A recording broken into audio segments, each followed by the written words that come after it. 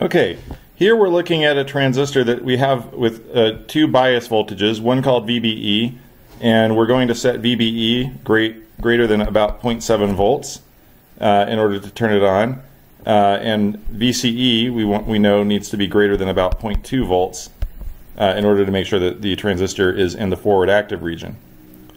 So in our model of our transistor, we know that the collector current, IC, is equal to IS times E to the VBE over VT. And remember, if we were doing PNP analysis, we would just reverse the subscript. It would be VEB. Okay, so what does this plot look like? Well, we know that if the transistor's VBE is less than 0.7 volts, no current should be flowing because that diode is off. So that's the cutoff region. And then once the transistor voltage VBE reaches 0.7 volts, we have this exponential current relationship.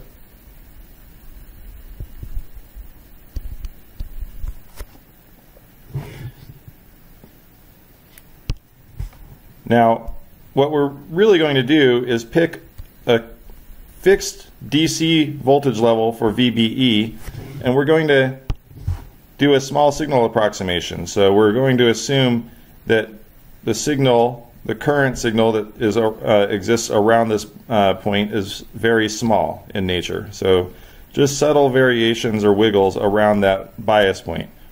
So subtle variations in the base to emitter voltage will cause subtle variations in the collector current.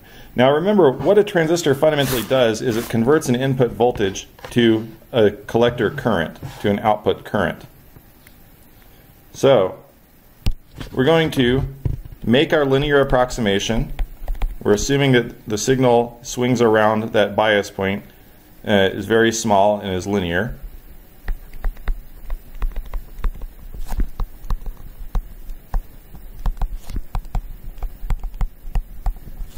So our DC bias point might be in volts, and our signal swing is going to then be, certainly less than volts, most likely in the millivolt range or smaller.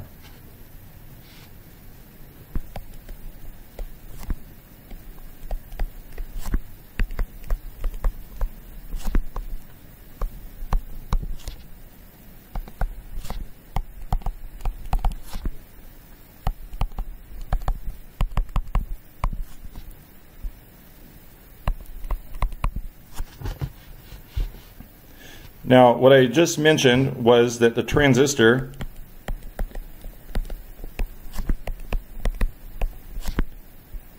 converts input voltage to output current.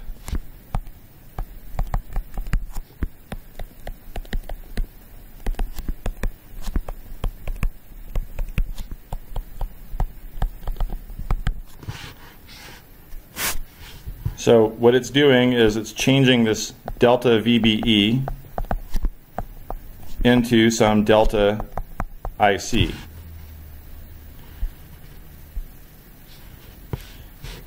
And the way that it's doing it is through what we call a transconductance.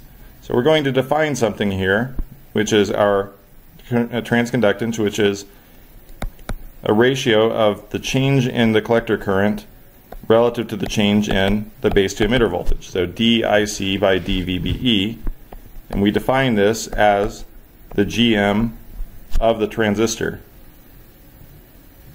Okay, so we know that our collector current is equal to IS times E to the VBE over VT. So this is a fairly easy derivative to take.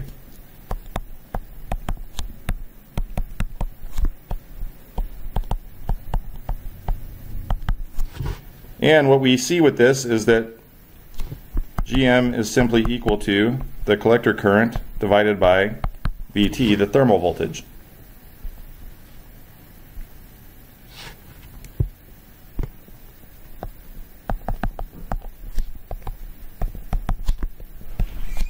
So we can see that the GM for a BJT only depends on two things: the collector current amplitude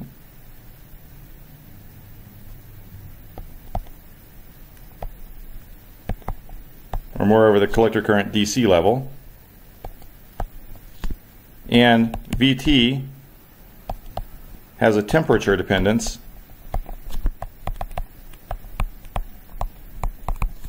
Remember, VT, the thermal voltage, is equal to KT over Q. And it's approximately equal to 26 millivolts at room temperature. Okay, next we're going to look at a few other small signal parameters, and then we'll put together a small signal model.